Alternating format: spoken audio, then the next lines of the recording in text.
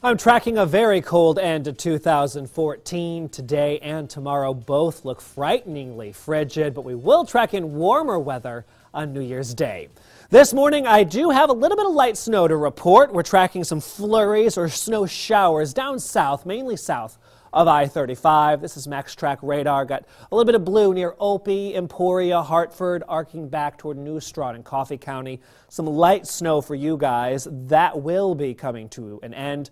The rest of us mostly cloudy today. Hopefully some sunshine late this afternoon, but what you're really going to notice is the very, very cold air now in place. Here's a live shot from our tower cam. It is an unlucky 13 degrees in Topeka. North winds coming in around 15 miles per hour. That makes it feel a whole lot colder.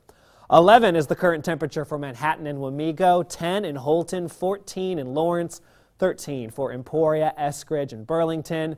When you factor in that wind, feels like 3 degrees below zero for Topeka, Rossville, and Silver Lake. Feels like -4 in Emporia, 5 below in Manhattan.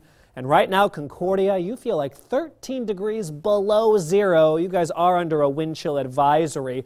Could feel as cold as -20 this morning for Cloud County and Washington County. That wind chill advisory goes until 10 a.m. So bundle up, stay warm today. We do have Arctic high pressure tracking across the northern plains, keeping a lot of us chilly to close out the year. 13 in Topeka, much colder the further north you go. The wind chills up in the Dakotas at -30. Wow.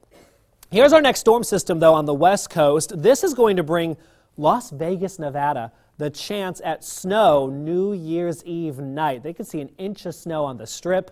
This system will track into Kansas for Friday night and Saturday, giving us a chance at some snow to kick off this first weekend of the new year.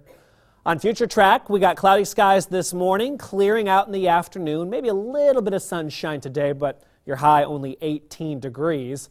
With clear skies tonight and light winds, it's going to be a really cold kickoff to the day tomorrow.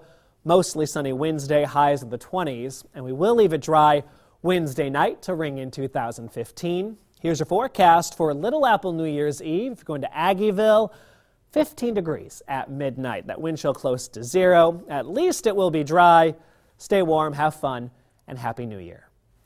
Your forecast for today, 18 degrees. Morning flurries coming to an end. Cold and breezy. With that wind today, it will feel like we're near zero all afternoon.